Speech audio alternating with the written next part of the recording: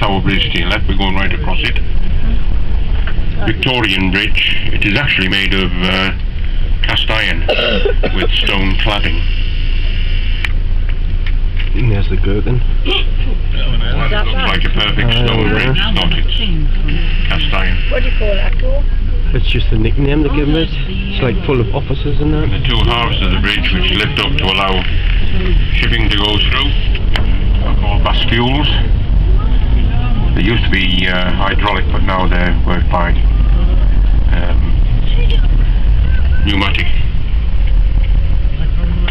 In a good view of the city there, and the Barbican, or the Gherkin as it's called locally.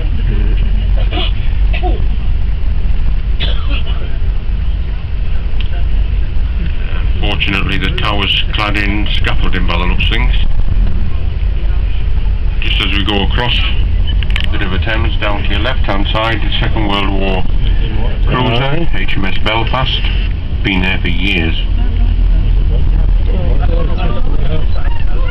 Looks like a cruise ship alongside it and all. That's unusual because it's the first time I've seen them in the city. Silver Cloud. The entrance just down to your left hand side of the tower on the River Thames is called Traitors Gate, for obvious reasons.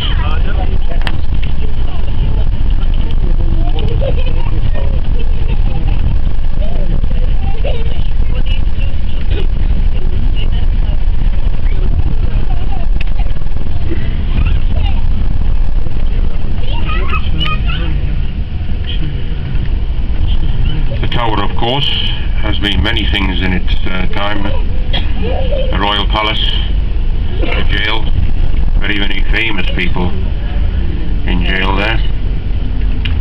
And during the Second World War it held the Cray twins, would you believe, where they escaped conscription. They wouldn't sign up, so they were put in the tower. Well, this is where Henry VIII held all his wives before he chopped their heads off. And he did that on what they call Tower Green, which is this bit of grass down to our left hand side in a minute. See it coming into view, that's Tower Green down to your left hand side.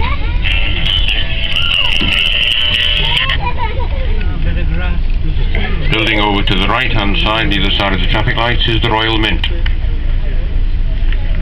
It's the administration offices of the Royal Mint.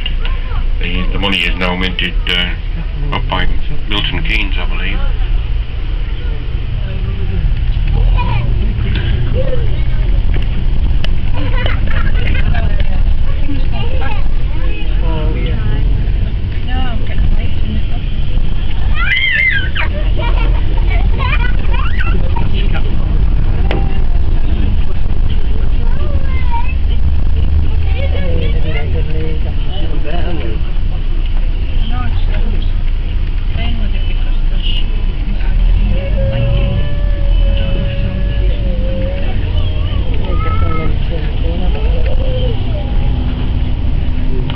Wall to your right hand side, very old. I'm going to stop here and see if I can get away with a photograph. You might have to walk back a bit to get a photograph of the tower. That's about all I can see around here where we're going to be allowed to stop at all. So we want to go and take a photograph of the